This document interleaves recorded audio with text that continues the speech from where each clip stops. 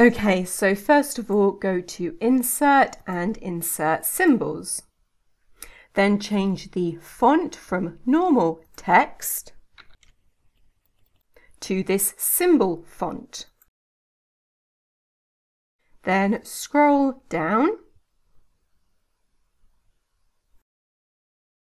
until you find these symbols of the sides of a dice, and then double click on each of the symbols to insert them into the cell and close. And now I have these 6 symbols here, and I'm going to select all but the first one, and then Control X to cut, Enter to get into the next cell, and Control V to paste. Then I'm going to select all but the first one again, and Control X to cut, Enter to get into a new cell, and Control V to paste. Select all but the first cell, Control X, Enter, Control V. And I'm going to do that 2 more times. Then I have all of these sides in their own cells. Type in 1 here, and then hold down Control and click and drag until I get to the number 6. Then here I'm going to use the RANDBETWEEN formula to get random numbers between 1 and 6, as there are 6 sides of a dice, and Enter. And then I want to have 2 dice, so I'm going to click and drag to make another copy. Then I will use a VLOOKUP formula. I will look up this value in this table here, and I will press F4 to make that an absolute reference. The column index number is going to be column number 2 here, and the range lookup will be false for an exact match, and close brackets and Enter.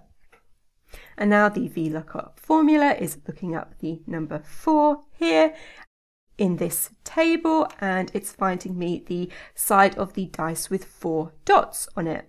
And I will click and drag this across to get the second dice as well.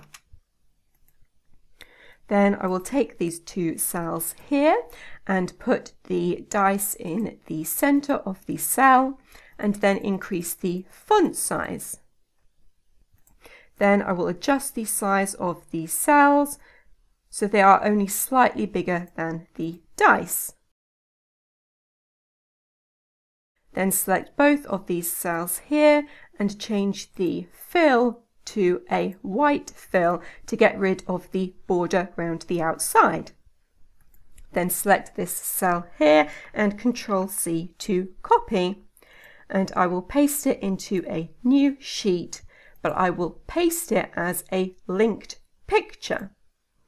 So this is now a picture, and you'll see in the formula bar the cell reference back to the other sheet.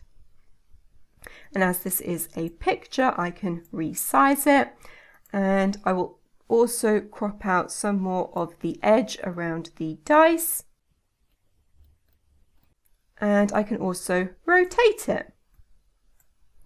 Then I will press Ctrl D to duplicate this shape, and in the cell reference I will change column D to column E, because I know that's where the other VLOOKUP formula is. And I will rotate this one round as well. And then go to View and remove the grid lines. Now in this sheet here, you'll see when I press F9 on the keyboard, the RANDBETWEEN formula recalculates, so we get a new number. And so the VLOOKUP formula finds a different value in this table, and the side of the dice changes. And then because we have linked pictures in this sheet here, the pictures also change. So each time I press F9, I get a different result, and so it's like I am rolling the dice. Okay, so in this video I have shown you how to make it look like you are rolling dice in Excel, and that is everything.